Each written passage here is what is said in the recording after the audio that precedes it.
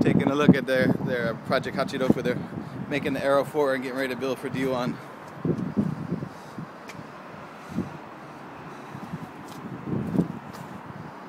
Should back up so you guys can see. Right now, nothing much going on. They're stripping it, basically. Still got the stock, most of the stock interior, no bucket seat yet. But the plan for this is to initially do all the aero fitments for their parts, and then they're going to put a 2JZ in it. But they're not quite sure when that's going to happen. But it's going to have a 2JZ, so plenty of horsepower. It's going to be nice. But it's kind of small for Nomoken. He usually drives big cars, so it's going to be interesting to see.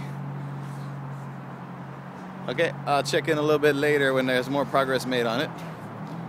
Luckily, I live in Fukuoka, and I'm pretty good friends with the guys at URAS.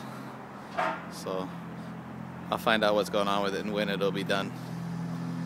But right now they're using it as their donor car for making their aero parts. So this is what we got so far. The start of their future D1 car.